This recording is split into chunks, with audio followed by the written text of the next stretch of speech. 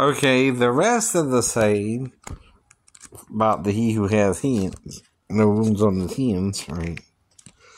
And this is kind of why it don't make sense, right?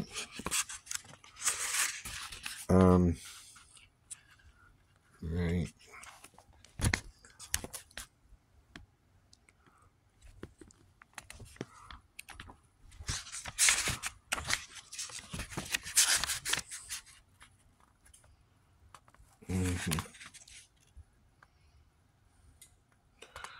Right. Poison does not affect one who has no wound, nor is there evil for one who does not commit evil.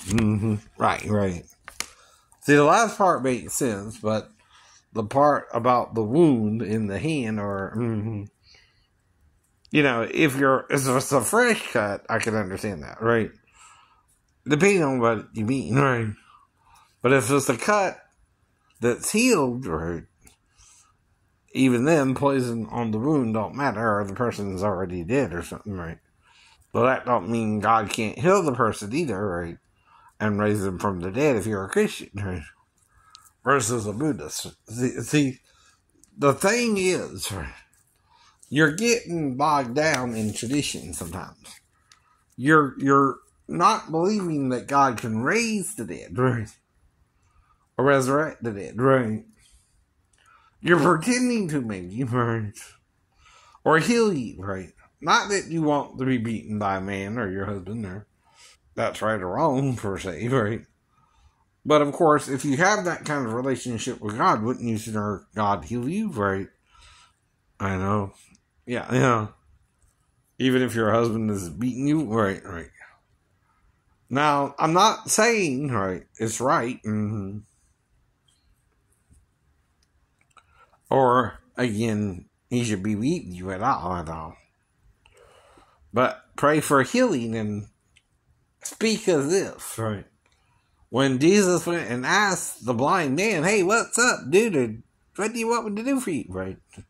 He said, Lord, that I may see. Well, what can I do to help this man see? So Jesus mixed something, concoction of spittle and mud, right? Or dirt, right? And put it on the man's eyes, right? As if putting eye salve on his eyes, right? And the man at first saw men as trees, which is metaphoric more than literal, but it is in the Bible. Then he did something again, and he saw clearly, right? Now, even Stevie Wonder, for example, has not seen since he was born, but because he believes and doesn't know how to see through normal means, right? He never saw to see in the first place. Right. So he must believe, right, that God can heal his eyesight, right, without something special being done to him, right? If he doesn't believe he can see, no matter what he does, he is still not able to see, right? Right. I'm not calling him blind because I judge him as blind, right? I'm saying the man has never learned to see. So he therefore cannot access the part of his brain for sight, right? Which is part of what it is, right? Since he was a child, right? Now, Ray Charles, for example, went blind. He could see at first, right? But his brother died, right? And his mother probably, like I told you before, yelled at him, didn't you see your brother was drowning? Right. And he went blind because he didn't know his brother was drowning, right? But it's not his fault. He's only a 7-year-old child. He didn't know, right, that his brother was drowning, right? He didn't know what drowning was, right? So the mother, though, blamed him, right, for his brother's death, right? And he felt guilty all his life that he didn't realize his brother was drowning and he went blind, punishing himself. You understand, Stevie? And as you never seen before, but shadow of light, right? To come out of the dark, you must what? No. Pray to God to open up your eyes as it did with other blind men in the Bible. But what it needs to do there, or if you're deaf, right? You got to pray for God to open the pathways in your mind to hear sound again, right? Because something closed them, right? There's a pathway in your mind, right, that you're no longer accessing, right? And because you're not accessing that pathway, it's been closed to you, right? You have what's called deaf ears, right? Or blind eyes.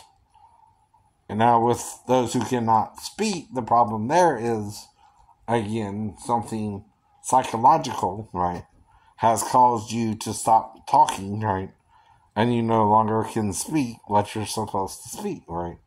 Or used to speak or never learned to speak, right? See, what might be going on there is you're using them telling you you're dumb, right? To be dumb, right? And not say nothing because you don't know what to say, right? Part of it too, right? But the stop children, what's that sound? Everybody look what's going round. And who has eyes to see, ears to hear, and a mouth to speak with, right? But if you can't stop, look, and listen, right? And then speak the sound doctrine, right? You're being confused by the enemy, right? That's the problem, right? And he's blinding you, making you deaf and dumb and not able to speak the words of God, right? And it's all in your mind, right? Since you were a child, right? It's been instilled in you. And yet you heard them say you were deaf. You saw them do the test and say, oh, they didn't hear that, right? What do you think that does, right?